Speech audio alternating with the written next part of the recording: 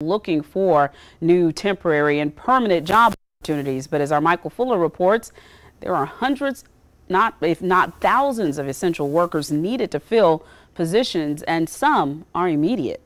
With many having been laid off in the span of just several weeks, it's left folks wondering where their next job will come from. But here's the good news. In the midst of uncertain times, there's still a host of companies out there that need essential workers. Nephron Pharmaceuticals is still looking to hire line technicians. South Carolina Department of Corrections is hiring statewide, and Lowe's Food has openings for a host of jobs ranging from a wine steward to the produce department. The numbers of openings that we have declined, but not as significantly as you may think.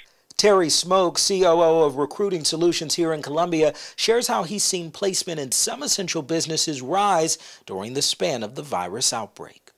We have ramped up quickly and employed in this week over 100 people to support the high volume of calls coming into the Department of Employment workforce. So in a limited scale, yeah, there's a lot of opportunities for folks that may be out of work to assist in positions that are directly related to the consequences of the virus. There are also numerous corporations looking to hire in mass amounts, from Target looking to bring in over 9,000 employees, Pizza Hut franchises bringing in over 30,000 full-time and part-timers, to Dollar General looking to add nearly 50,000 workers by the end of this month. And Smoke has this advice for anyone still looking for employment.